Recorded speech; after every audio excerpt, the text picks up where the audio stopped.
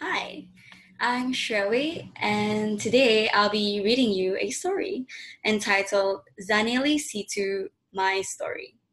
It's written by Andy Thesen, Liz Sparg, and Jesse Breytenbach, and illustrated by Jesse Breytenbach. Okay, let's begin. Zanele Situ, My Story.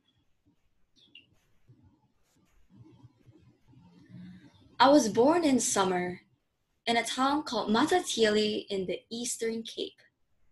Matatili is near Lesotho, where there are many mountains. In the winter, they are covered with snow. My father was a builder, and he moved from place to place to find work. We moved to Lesotho, and that's where I started school. I was very happy. But when I was 11 years old, I grew tired and weak, and then I couldn't walk. My parents took me to the hospital. What is wrong, doctor? I don't know. We must do some special tests to find out.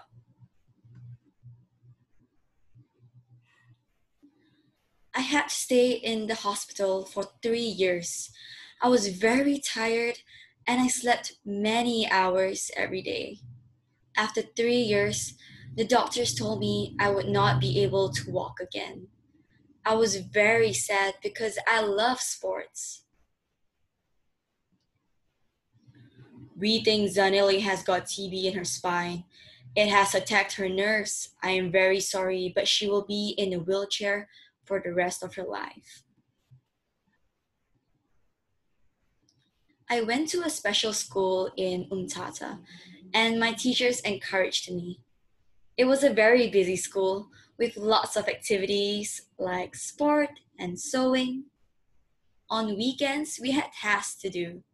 We had to clean our rooms, polish our shoes, and clean our wheelchairs. Zanele, how far can you throw this javelin?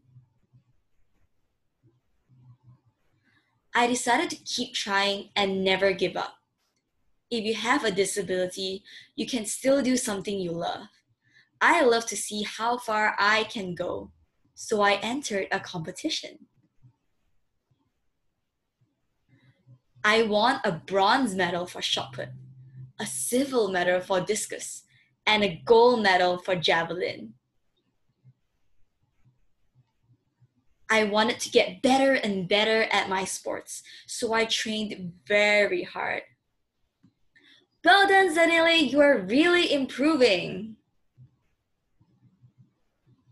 When I rested, I loved to sew and listen to gospel music. I entered more competitions and I got many medals and prizes. I started to dream about maybe competing in the Paralympics one day. The Paralympics are just like the Olympics, where the best athletes in the world compete for gold, silver, and bronze medals. But in the Paralympics, the athletes are disabled in different ways, so they have to try even harder to train and win.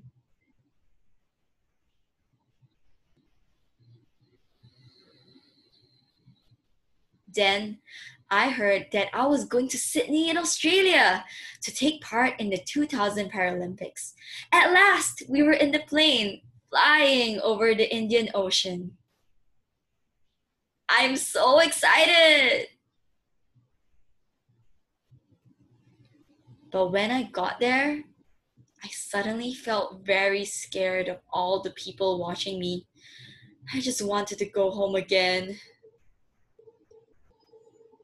Then, when I threw my javelin, it landed far in front of everyone's. I broke the world record and I got a gold medal. I was the first African woman to win a gold medal in the Paralympics. I was so happy and very proud. My motto is keep going, Follow your dreams and never give up. Even if something happens to make you sad or scared, that is what I teach my little girl, Azamazi. She's 8 years old and she also loves to do athletics and gymnastics. I'm still training and going to competitions, and in 2016, I hope to go to the Paralympics in Rio de Janeiro. The end. Well, reading is important, I think, because it allows us to travel the world and meet new people and learn their stories, such as how we just learned about Zanele Situ's. And all this is important not just because it cultivates empathy in us, but also because it allows us to dream bigger beyond the world that we already know. Thank you for listening and good luck in achieving your dreams.